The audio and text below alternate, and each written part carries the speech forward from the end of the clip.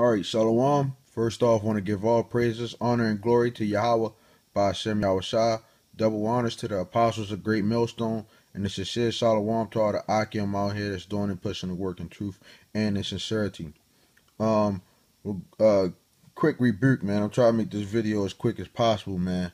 But this guy right here, man, GMS Gold Coast, the bar, I'm just going to the quick. I'm just going to the scripture.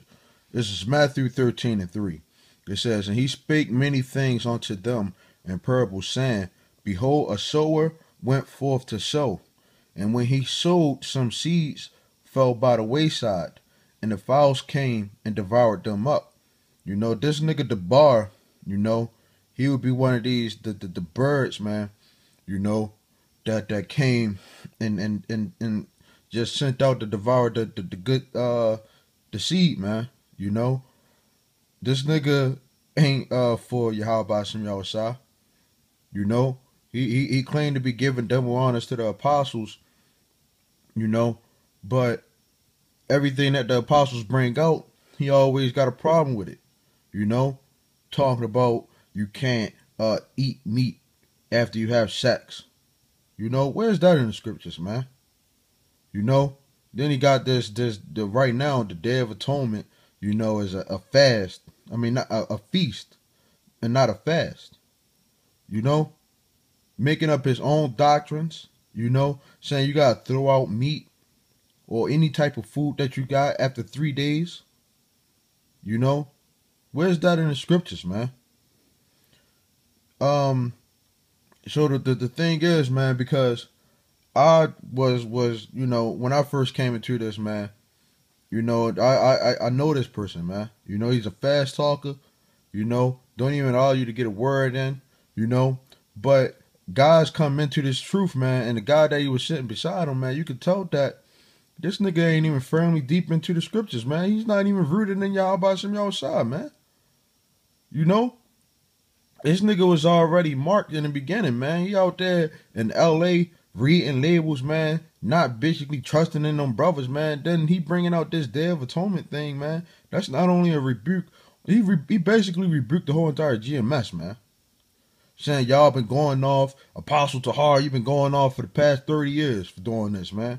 The Lord done gave me this revelation, man. But you going off the whole entire time, man.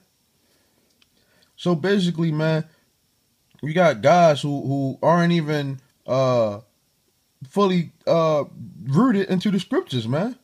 And these guys are coming in, and messing up these guys that aren't even rooted, man.